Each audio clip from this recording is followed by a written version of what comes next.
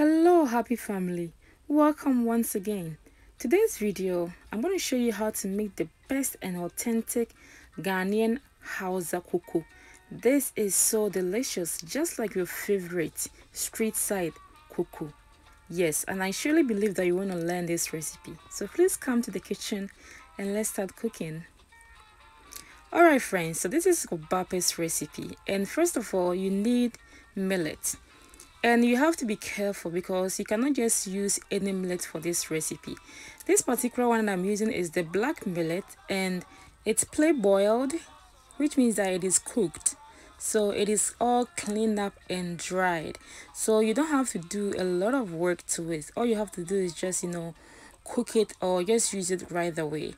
So let's go ahead and get our water ready. This is a very beautiful millet that you can get it from any local store. So with mine, I purchased it from an Indian market. Yeah, but I surely believe that you can get it from wherever you are. It is very easy. So I'm going to fill this cup with a lot of water, and we're going to soak this millet in there. Yeah, so make sure that you get everything nice and clean and ready. So I'm going to pour the millet in here.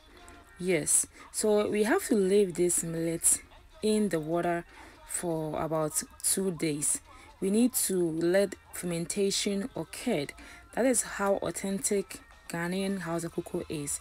They let it sit down for a couple of days, before they do this recipe. So next I have here organic ginger roots. So I don't need a lot to make this recipe, so I'm going to use only just 2 roots. And after that I'm going to wash it and dice them up. So next, to season this, you need some chili pepper. I got this from Indian market as well. Yeah, and this one is so spicy, but you can use any chili pepper of your choice. So as you can tell, I just dice up the ginger root. And coming next is clove. I'm adding about 1 tablespoon, but you can add as much of your choice. And I have here some black pepper. You can get this from any African market or your grocery shop. So next, cover it and leave it on for 2 days just to get the fermentation, okay, for this recipe. So it has been 2 good days, and I'm just going to show you how it looks. So next, you can tell that it has a little bit of bubbling on the top, and that way it tells you that it has already fermented. This is so nice, and I'm really happy for the results.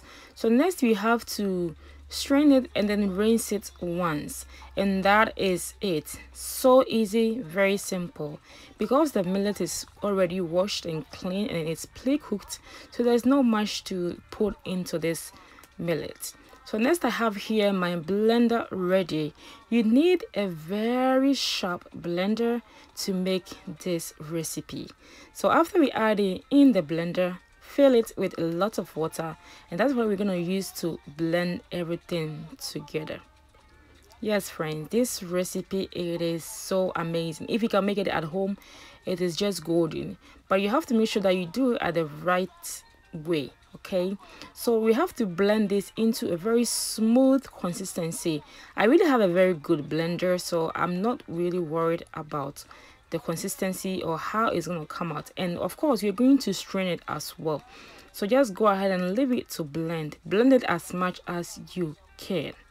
Yes, and after we blend, this is how it looks. So we have to use a net or a clean strainer, or if you have a cheesecloth, you can use that as well. And I say Ghana, you see, was on the a very small. It's so nibia now they are so so back and forth. That way is so a very easy. But because I don't have a very fine or small strainer, so I ended up straining this for about 4 times. Yeah, it can be a lot of work when trying to get the very clear consistency. So next you have to leave it because there's a lot of water. We don't need the excess water, so please leave it to sit for about 2 hours. And after that, let's go ahead and boil some water. And I'm using my kettle. If you don't have one, you can just use the stove to boil some water, and you don't need a lot of water. It's so easy, okay friends. So because we are going to enjoy this Hausa Koko with bread today, I'm going to dice up some bread right now. But if you have akala or kose, you can just use those as well. But today I don't have those, so I'm going to use bread. Bread is also delicious with Hausa Koko. Yes, everything is looking very nice and ready. So let's go ahead and check our water and see how it is doing so far. So this is boiling right now. This is perfect. So I just turn my stove into the lowest heat as possible, and I'm going to add just 1 cup of water into it. So I'm just adding the boiled water. This is just 1 cup. We don't need a lot of friends. And now cover it and then leave it on the stove. So next we just have to remove the excess water like I told you earlier. We don't need this, because if you keep this, your Hausa Koko is going to turn watery, and that's not what we want. And I'm going to show you how it looks after I strain it, because it was all the way full and I don't really want that much of water. So let's go ahead and add in here. It takes about 2 minutes to cook. It doesn't take too long at all.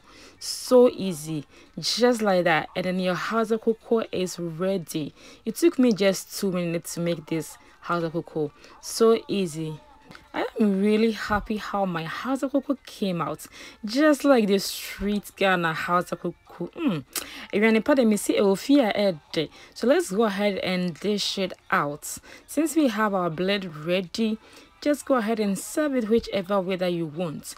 You can add some cream, milk, you can add powdered milk, you can add even Milo, anything that you feel like you want to enjoy, peanuts or granuts, just add it, how you like it. Wait me kwa pan no be na come on, na thick, na delicious. So thank you so much for watching. This is how I make my authentic Ghanaian Hausa Koko. Try this recipe, leave me some comment and let me know how yours turn out, because I would love to hear your feedback. Until I come your way, stay safe, stay joyful, and have a blessed day. Let me show you, Bibiara.